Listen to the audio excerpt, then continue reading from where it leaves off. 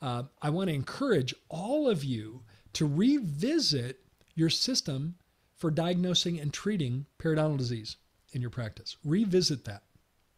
Because if it's been a while since you've done that, then I can speak pretty confidently that your system for diagnosing and treating periotherapy needs to be updated. Maybe you have new team members. So we need to calibrate our current team with this. And it's overdue to do this. If you're anything less than 30% of the adults seen over a month being treated with some mix of those codes, that you are lots of potential here.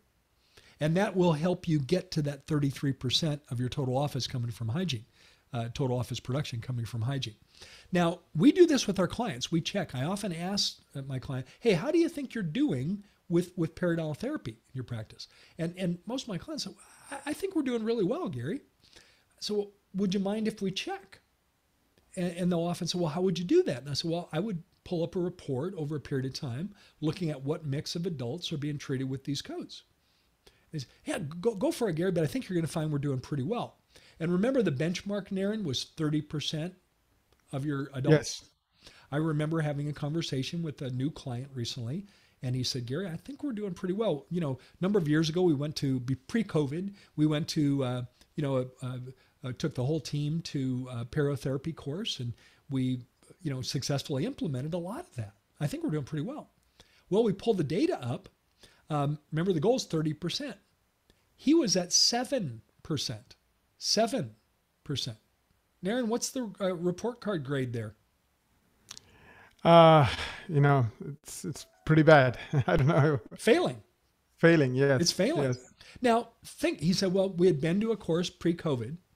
I asked him, I said, by the way, when was that course? And his memory was, well, it was pre-COVID. And when he actually looked it up, it was 2015. Mm-hmm. So what's happened with whatever system they put in place after that, especially given COVID and all the craziness, it's eroded. Systems have a way of eroding. So what was once done and fresh has now, and he said, as a matter of fact, Gary, I have 2 new hygienists that weren't part of that training in 2015. So there were some logical reasons why that had eroded. But that's true in so many practices. So that would be another specific tip in building this blueprint, is go back and revisit your protocols, spend some time with your team. A really cool thing to do when you do that with your team, to calibrate your team, is together, doctor, you and your hygiene team members read the book, Beat the Heart Attack Gene, B-E-A-T, Beat the Heart Attack Gene. It is a brilliant book. It's all about the oral systemic connection. And it will be a great alignment exercise. It's written by Dr. Bradley Bale. He's an MD, he's a physician, but he is our best advocate for the oral systemic connection. And he is an amazing voice in this. There's a quote that I'll share with you that'll maybe motivate you to read that book. Dr. Bale, physician, says, all good health begins with the mouth.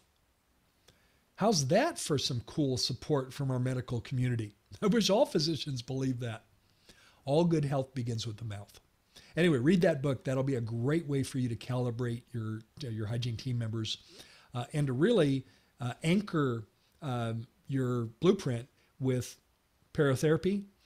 And that'll result in at least 30% of your adults being treated by conservative periodontal therapy codes. And that'll be a strong push forward to have at least 33% of your total office production coming from